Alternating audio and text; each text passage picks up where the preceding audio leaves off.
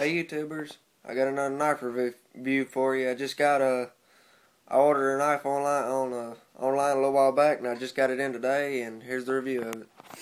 It's the Kershaw OD-2, or as the whole name of it, Overdrive 2, and it's unique because it's got this. It ain't like a flipper. It's like a, well, if I can do it right. It's like a thing, and it blends into the handle when you click it. It's unique. It's got a liner lock, a pocket clip, which I didn't think it would on this knife, but it does. You can reverse it to the left or right. It won't go up here. The blade does, well, if I can get it focused, is 8CR13 MOV, and it's a Lee Williams design.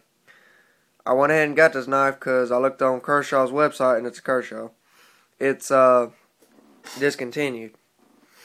It's not that big, as you can see by my hand. It ain't that big, but well, that was about it. I was going to do a quick review of it, and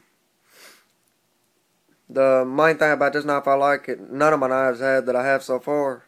It has that flipper-like thing right there, and it just, I don't know how Kershaw made it, but they did. It's pretty cool. When you close it, it just comes out. Yep, that's it, YouTubers. Bye.